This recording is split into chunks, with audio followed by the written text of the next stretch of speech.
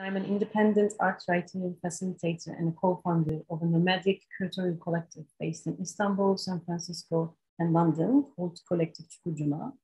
So my practice is mostly based on my curiosity about how collective practices work, especially in arts and arts writing and curating. I would say I'm very much interested in expanding the art terminology. So we're also like experimenting on what we understand from curating, because it's a very limited definition forced by the art institutions or the mainstream art movement. So as a collective, we're also expanding and welcoming more diverse voices and people into curating and saying it's not about only collections and artifacts, but it's about our relationships and how we work as communities. So it's more relational and more caring rather than just organizing and facilitating. So I'm mostly gazing and researching of the collective movement at the moment, because it's very on the rise.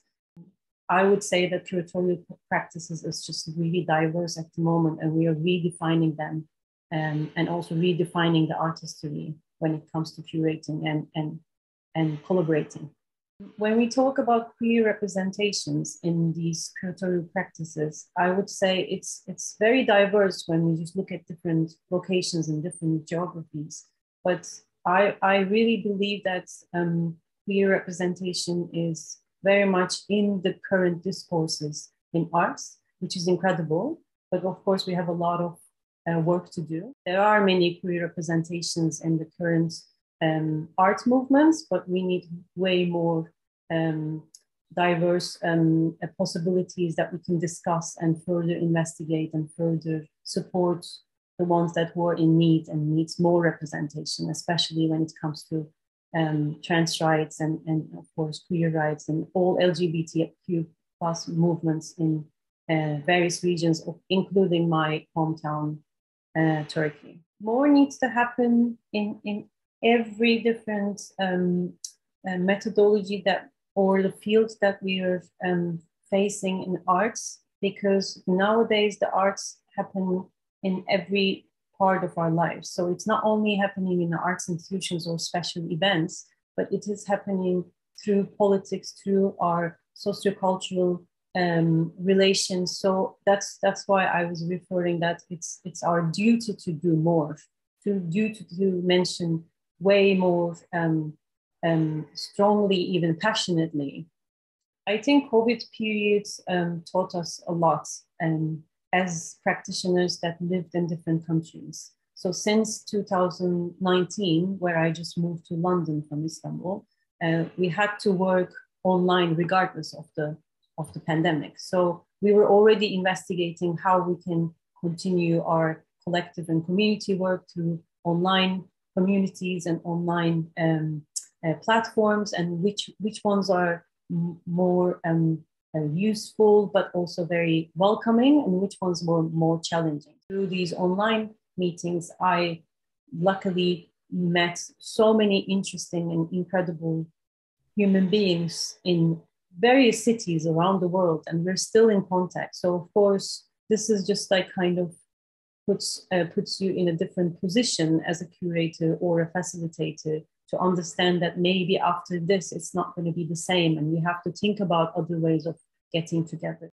Art curating and organizing arts events, that we always think about who's going to join us. So we always have this idea that is open to all, it's free, everyone can join. But we take granted of people's everyday life. It's actually very, very difficult for so many people to access laptops, access Wi-Fi, to have like certain times for themselves, to have a certain clarity, to just organize their daily life. There's, I think, a technical, financial, and also psychological, even mental support is needed when we organize things online. We want the future to be more open to failures and more open to progress and process rather than an outcome. So I think within the collective practices, now we're learning actually to enjoy the moment rather than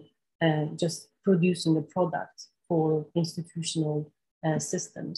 So I'm really hopeful that as we talk about it, with the queer practices being quite visible, the collective practices being in the mainstream art movements, this is of course very hopeful for imagining our futures and what kind of a world we want to produce art and what type of a world we want to live in. It's also very much in link to, of course, political movements and regional uprisings, and of course being loud and bold about what we're doing, because we're also experimenting and trying to unlearn so many things that was imposed to us and redefining the things that we're not happy about. So it is quite a work, but as we move on to a new understanding in arts, I really believe that it's going to be a very exciting time, that we can actually support each other and create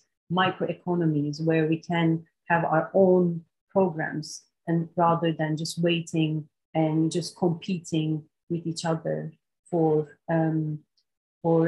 doing the things that we need.